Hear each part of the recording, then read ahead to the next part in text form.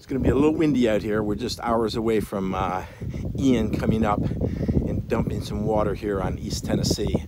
But I wanted to show you something. So those of you who've been with us a while know that we have this 1,600 gallon tank that is then connected over here to the irrigation system I created that then goes over, attaches to a bib on the barn, and then runs all the way down to the garden. Well, we are also talking about having a line that goes down and runs all the way down there, which will have spigots in it for the animal watering system. But the 1,600 gallons we don't think is enough. So look at this. Just before Ian comes, it's big brother. 2,500 gallons. And so, pardon the strapping, I just have to cut that stuff away.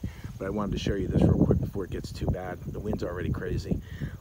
So now the line off of the gutter goes down over into the big one, and then it comes out the, the overflow out over to fill the little one, and then of course you just saw was connected to the irrigation system.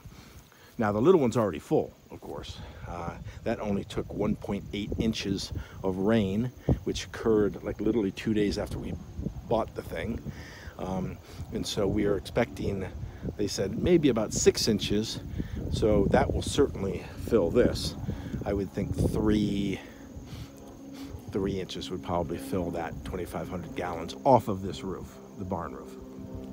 And then of course we have the 275 gallon on with the little overhang there down at the orchard. It probably will take 6 inches to fill that 275 simply because the the roof is so small.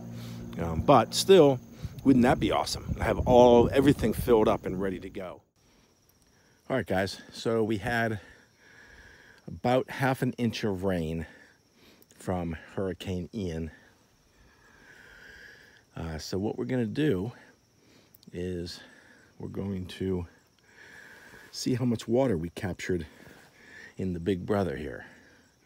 You'll recall that's a 2,500 gallon tank.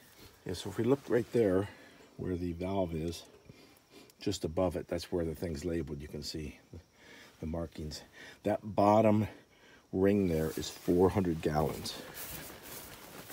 So if we go back out here, that bottom ring is 400 gallons.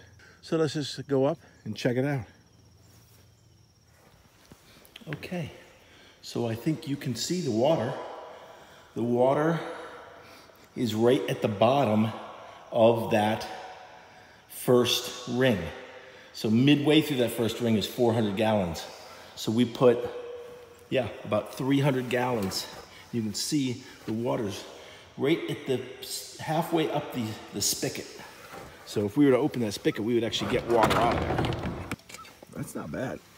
I mean, it isn't like our system's highly complex or fancy design. Simply, we just tacked the gutter up on the roof and then threw up some of that water diversion tubing from gutters to have the water diverted obviously into the containers. Wow, that's a good amount of water right there. All right, guys, so that is it. The rain catchment system picked up here about 350 gallons. All right, not bad for 1/2 inch of rain.